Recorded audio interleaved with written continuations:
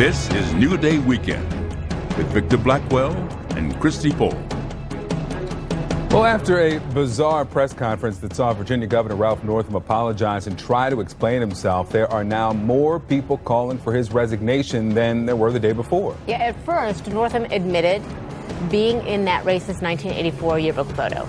Now he's denying it, but it was the way he chose to deny it that has a lot of people going, what's happening? Take a look at this.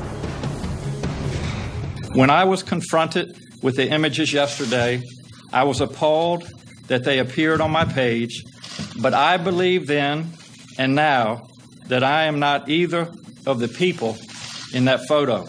I am not and will not excuse the content of the photo. It was offensive, racist, and despicable. Why did I dress up?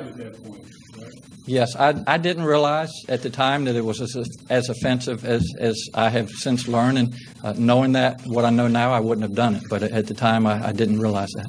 I did participate in a dance contest in San Antonio, in which I darkened my face as part of a Michael Jackson costume. I had the shoes, I had a glove, and I used just a little bit of shoe polish to put under on my cheeks. And the reason I used a very little bit is because I don't know if anybody's ever tried that, but you cannot get shoe polish off. Are you still able to move on? Inappropriate circumstances. My wife says inappropriate circumstances. I was the president of the VMI Honor Corps. Our code there is a cadet shall not lie, cheat, steal, or tolerate those do. That's the most meaningful thing to me in my life. I tell the truth. I'm telling the truth today. Now, after that, more elected officials went on the record and they urged him to resign. As Senators Mark Warner, Tim Kaine had been privately encouraging Northam to step down. A Democrat with knowledge of those talks tells CNN after that press conference, their patience was gone. Let's go live now to CNN politics reporter Dan Merica in Richmond, Virginia. Dan, there are a lot of people questioning not only the governor, but those advising the governor who said that this would be a good idea. This could keep you in office. It seems to have caused more damage. Yeah, it was pretty clear shortly after that press conference that while Ralph Northam went into that room hoping to shore up support and possibly stem the calls for his resignation, he failed spectacularly. He did not get what he needed most, which is more support, reaffirmation of support from some top names in Virginia politics on the Democratic side. The real earth-shaking statement came when Senator Tim Kaine and Senator Mark Warner, it's worth noting both former governors of the Commonwealth of Virginia, as well as Bobby Scott, a representative from Virginia, issued a statement saying that they watched the press conference and could no longer support Governor Ralph Northam. I want to read to you exactly what they said. They said, after we watched his press conference today, we called Governor Northam to tell him that we no longer believe he can effectively serve as governor of Virginia and that he must resign. That was earth-shattering to many people here, but it was followed up by a statement from Attorney General Mark Herring and the first African-American governor of the Commonwealth of Virginia, Doug Wilder, both saying that they no longer supported the governor after they released somewhat tepid statements on Friday and Saturday where they said it was up to him. They didn't call outright for his resignation. That was very significant because it basically said that this man who didn't have a party, you have to remember that on Friday and Saturday he lost the support of both sides of the Democratic caucus here at the State House. He also lost the support of his party, the Democratic Party of Virginia, said that they no longer supported him and wanted him to resign. This man without a party went into this press conference that was frankly quite bizarre. He talked about how he had blackened his face for a Michael Jackson costume in an attempt to defend himself from a photo he said he didn't appear in. It's also worth noting that he kind of flip-flopped. On Friday, he said that the photo was him, that he admitted to being in the photo, and then on Saturday, he is saying the exact opposite. It has rankled a lot of people here who said that he hurt himself more in that press conference because he raised credibility questions. And going forward, it really is difficult for many people here to see what his path forward is, Victor and Christy. All right, Dan Merica, appreciate the update. Thank you so much. All right, with us now, CNN political commentator Maria Cardona, Democratic strategist, and CNN political analyst Julian Zelizer, historian and professor at Princeton University. Welcome back. I mean, this has become even more bizarre after that news conference, Maria. First, let's just set what the governor said on Friday versus what he said yesterday. Yesterday, he apologized for the picture being on his page. But this is what he said on Friday. "I am deeply sorry for the decision I made to appear as I did in this photo." Why would any politician or any advisor to a politician, to a principal, allow them to admit to being in a potentially career-ending photo if there's any deniability? It just doesn't make sense. It makes absolutely zero sense, Victor, which is why, as I think everybody has been stating since the press conference, that press conference was deadly for him. And in my book, look, what he said on Friday completely, I think, underscores the fact that either he was in that photo or he understands that there were instances when he did this, because if not, his reaction would have been one of utter outrage and incredulity that a photo like that would have either ended up on his face on his yearbook page, or that anybody would ever think that he would be capable of that. And you wouldn't have to call around to friends to check. You wouldn't have to call your old friends to say, "Did I appear in blackface? Do you remember me in a KKK costume?" Because I don't recall. That's exactly right, Victor. That is why this completely is incredible. His press conference underscored that. And I am so glad that, as painful as this is for Democrats and for people in Virginia who put their hope and their faith in Ralph Northam, he has got to step aside. And look, this doesn't mean that he can't be forgiven. This doesn't mean that he can't be redeemed. He can be forgiven, but that doesn't mean that he is continues to be capable of leading Virginia. He is not capable of doing that, and he needs to step aside. Let me get Julian in here, because you have an op-ed up on CNN.com that reminds us, this was not in the 1940s or 50s, right? What he said yesterday was that he attributed his not being, if you believe that denial from the governor, that he wasn't in blackface in Virginia, but he was in blackface in Texas at this dance competition. He attributes it to the place and time where I grew up. Al Jolson wasn't still singing Mammy on television. He was impersonating Michael Jackson in the mid-'80s. Give us a reminder, Julian, of where the world was in '84. Yeah, look, by the 1980s, civil rights is very much alive and well. The year before, the nation and Virginia had gone through a debate over making Martin Luther King's birthday a national holiday. Virginia actually resisted. And the idea both of using blackface was not widely accepted. It was controversial when it came up in the 80s. And certainly having a photo of that and someone in a KKK costume, whoever it is, whoever's in the photo, to have that on a yearbook page of yours with your name was not the normal thing to do in the 1980s and 1984. So this was controversial then. And circa 2019, as the governor of a state that just went through the trauma of Charlottesville, this is the traumatic thing today. So there is no real excuse for having that photo on your page, whoever you are. And the photo has now been confirmed. And so that's what makes it difficult to support him at this point. So, Maria, the governor said he's not going to leave. At least he says if he can still continue to do good for the people of the Commonwealth. What are the options for, let's talk about the state Democrats, not so much for those on the outside, the presidential candidates, those former candidates and senators, but a state legislature with Democrats in the minority in Virginia. What are their options to force this governor, because they want him out? Well, I think that what is going to happen is that the pressure is going to be so great, Victor, that Ralph Northam is just not going to be able to sustain it.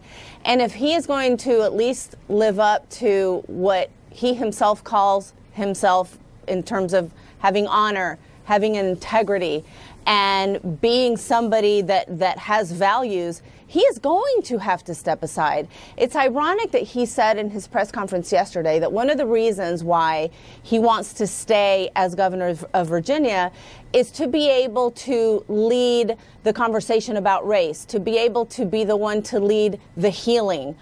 Well, I'm sorry, Governor, but you are the one who appears in this photo of blackface, or at least have admitted to appearing in blackface. You cannot be the one to be able to lead this conversation with credibility. You cannot be the one to be able to lead Virginia to healing in your current position as governor. Yeah. If he wants to try to do that, Victor, that could be a great way for him to redeem himself. And we all know that America loves a story of redemption.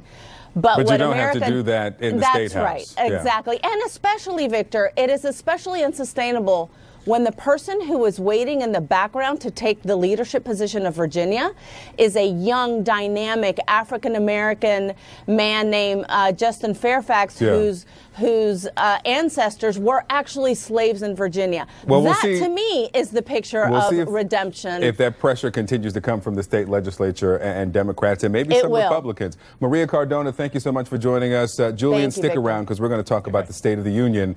And speaking of State of the Union, the show, not the speech, former Governor Terry McAuliffe and Senator Richard Shelby are on State of the Union with Jake Tapper later this morning at 9/8 Eastern right here on CNN. Because President Trump is set to address the nation Tuesday in his State of the Union, telling reporters there's going to be and I'm quoting here, a big announcement. What we're learning about what is to come. Stay close. Plus, the countdown to Super Bowl 53, down to just a few hours now. Andy Scholes is getting ready for the biggest day in sports. Andy. Yeah, it's finally here, guys. Will Tom Brady be able to win his 6th Super Bowl later today? Or will Aaron Donald and the Rams pull off the upset? We're going to have celebrity predictions for you coming up. This is CNN Breaking News.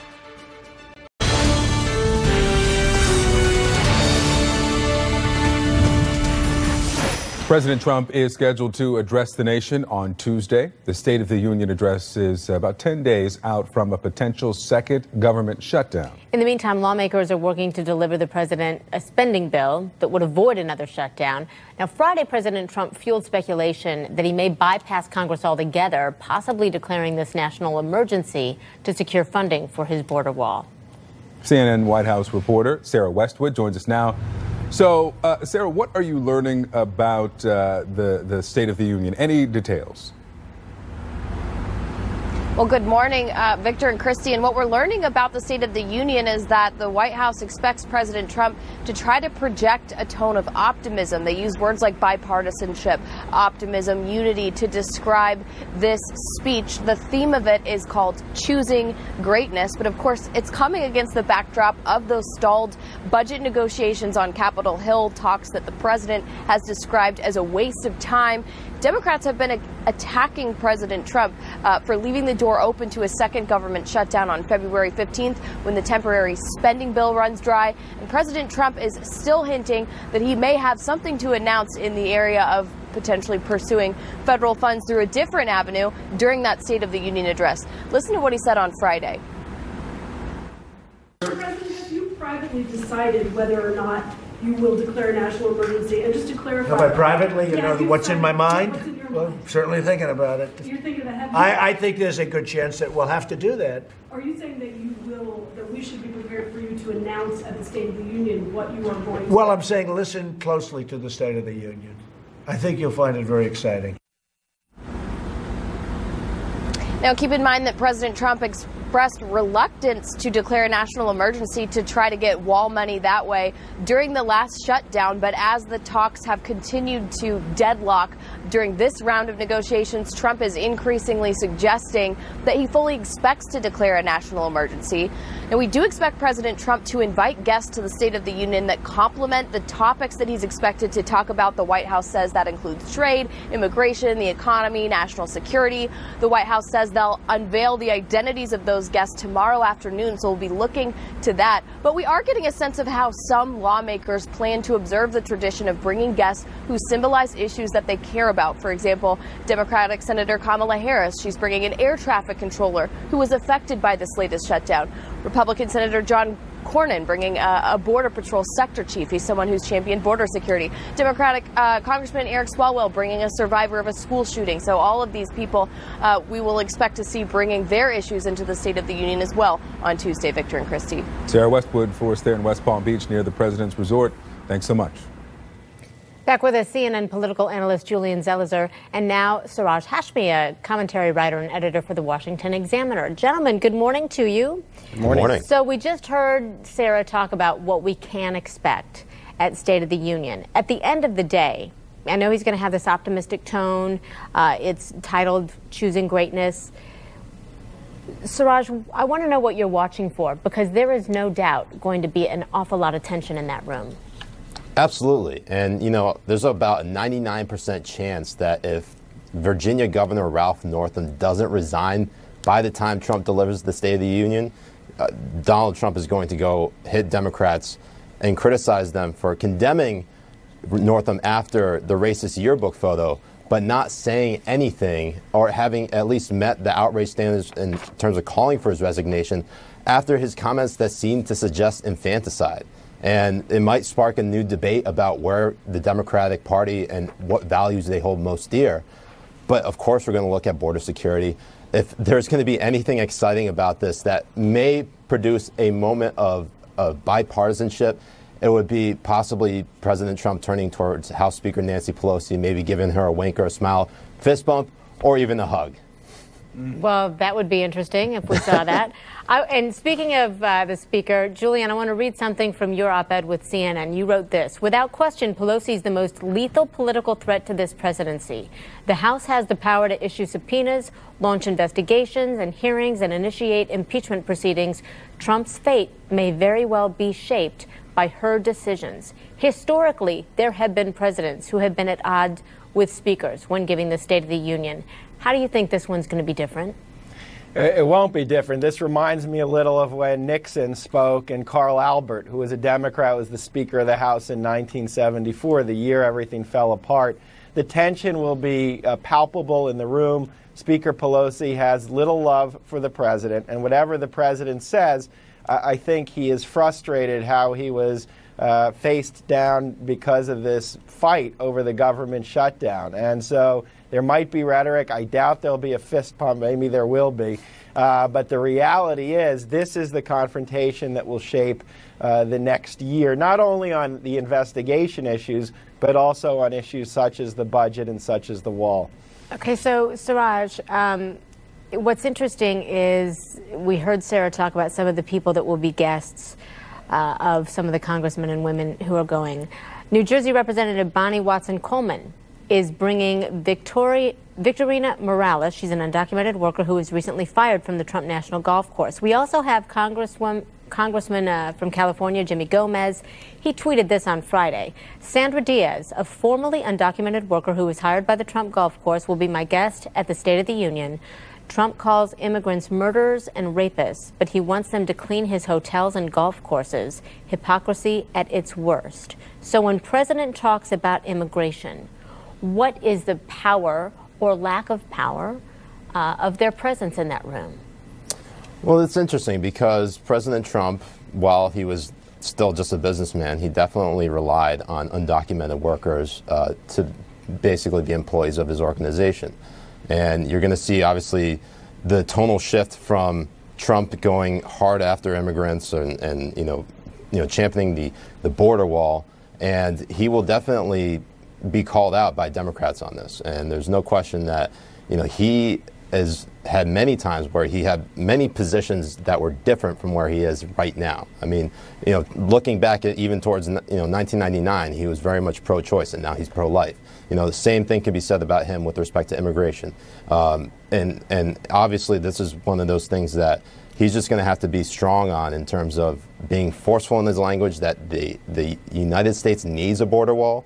And of course, there are many good immigrants in this country, whether they came in the country legally or illegally, and that we just need to reform our immigration system. Julian, I mean, immigration is going to be one of his most bruising battles, no doubt about it. Has there ever been a State of the Union that actually turned the corner, made progress for the president? Not really. The example that comes to mind is 2002, when President George W. Bush laid out the axis of evil, which were nations like Iraq, who he argued were also part of the war on terrorism. It was forceful in that it helped build political support for launching troops, but obviously this was a disastrous war, and it ended up helping to drag down his presidency and the reputation of the GOP. So you can actually move people every now and then, but in the wrong way.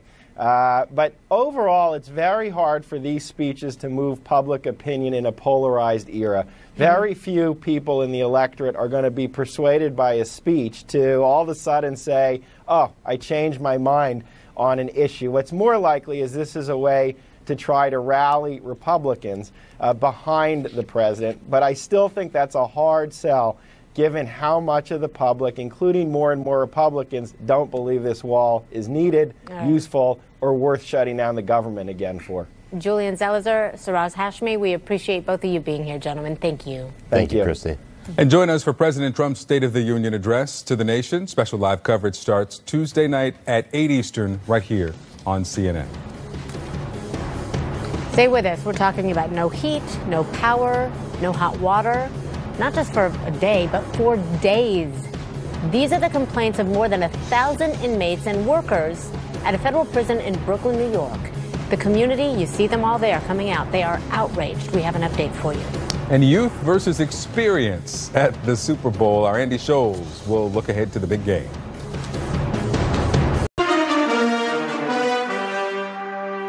All right, are you up early making your food? Getting all your drinks in order, all lined up? Everybody Layers ready? 1 and 2 of the 7-layer dip in already. Working on that third layer. Super Bowl 53, of course. Now we're just hours away. We can finally say it. Patriots and Rams set to face off here in Atlanta. Andy Scholes has more from outside Mercedes-Benz Stadium. Interesting matchup, Andy. Yeah, you guys make me hungry talking about that dip. I can't wait to get into something later today. But you know what? The time for talking is over. It's finally time to settle this on the field. Tom Brady and the Patriots trying to win their 6th Super Bowl. That would tie them with the Steelers for the most all time. And many believe the only way the Rams have a shot at winning this game is if they can get to Brady. He hasn't been sacked all playoffs long. But the Rams, they have the 2018 Defensive Player of the Year, Aaron Donald. He was given the award last night for the 2nd year in a row. And Donald is as unstoppable as they come. I mean, he's a freak. Just disruptive, man. Relentless. Best defensive player in the league. If I had to think of one word, I would say dominant. He's the best player that I play with. When you got a guy 6'1" that can bench 500 pounds, you know, lift a truck, you know, it's nobody can defeat him. If he go full out in practice, then we probably won't get a lot done. You know what I'm saying? Even though he looks blocked, he's really not blocked, and next thing you know, he's off a guy, getting to the quarterback, causing havoc. All right, so we'll see if Donald has a big game. The NFL's MVP also handed out last night. No surprise, the Chiefs' Patrick Mahomes running away with the award. Mahomes, just the 2nd player ever to throw for 5,000 yards and 50 touchdowns in a season. And at 23 years old, Mahomes is 2nd youngest player to ever win the NFL's MVP award. Now, a big part of Super Bowl week, always all the parties around town. Well, yesterday I went to the Fanatics celebration. Cardi B was the headliner, and check out Patriots owner Robert Kraft. He jumps out there on stage and starts dancing with Cardi B during her performance. The 77-year-old still has some moves. And while I was at the party, I talked to a bunch of athletes and celebrities to get their predictions for today's game. I think you'll kind of know early how it's going to be. We're making a house call. We have to collect a copay. But this one time, I'll give away free recommendation. I'm going with the Pats to cover the spread. Hey, I'm going for the Rams. That's it. That's all I can say. Tom Brady is so good. You know what? I wouldn't mind seeing him win another championship. Oh, no. I'm rocking for the Patriots to blow the Rams out. I see it being close one way or the other. That's all I know. And don't bet against Brady. Prediction, Eagles will win 37-16. Eagles, prediction. Last year. Eagles, 37-16. That's my prediction.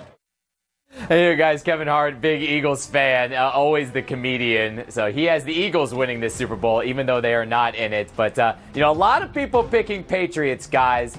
So it wouldn't surprise me if the Rams shock everyone like the Eagles did last year, and it ends up being the Rams winning tonight. All right, we will see. Andy Scholes, thanks so much. Thank you, Andy. So we are now almost 12 hours into a standoff between police in Ohio and a suspect who shot and killed Ohio sheriff's deputy. Another is recovering, and the suspect has barricaded himself now in an apartment. Authorities in Claremont County, Ohio, this is near Cincinnati, say the deputies were doing a welfare check when they were shot. Minutes earlier, a man did call 911 saying there were people in his apartment who wouldn't leave and that he had weapons in that home. But again, one officer has died, another is recovering, and that standoff is still going on. It started last night at about 7 p.m., so almost 12 hours in. Pope Francis is beginning a historic visit to the Middle East today. Coming up, why this 3-day trip to the United Arab Emirates is so very important.